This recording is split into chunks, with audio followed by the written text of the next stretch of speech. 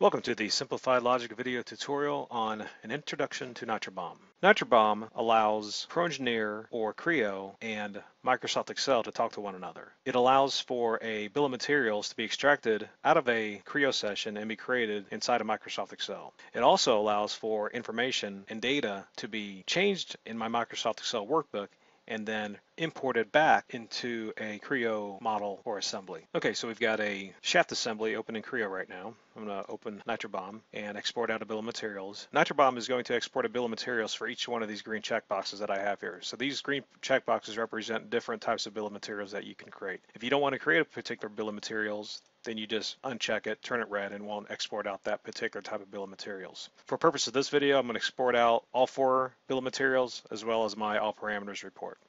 So come down and click Export Reports. It's going to open up Microsoft Excel and start creating different worksheets for those different green checkboxes.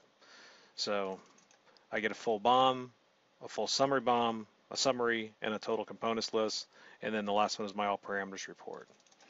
So the full BOM is a bill of materials that lists each component each time that it finds it. So every time it finds a component, boom, it creates a row for that in Excel. It doesn't look at quantities. The colors you see here are corresponding to the colors over here. So my assemblies are sort of this grayish blue color. The parts are this yellow color. My full summary BOM rolls up my quantities. So in the example of my roller here, it shows that I have 12 of them. Doesn't list them out like it did in the full BOM where it showed a row for each roller that it found.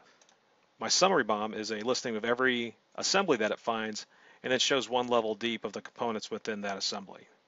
My total components bill of materials is just a listing of every model that it finds and shows the quantities for that particular model.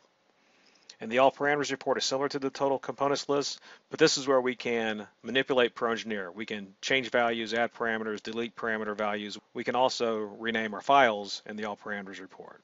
So that's an introduction to Nitro-BOM. We're going to get more detail later on how to do some of these functions, as well as talk about some of the settings within Nitro-BOM. Thanks for watching.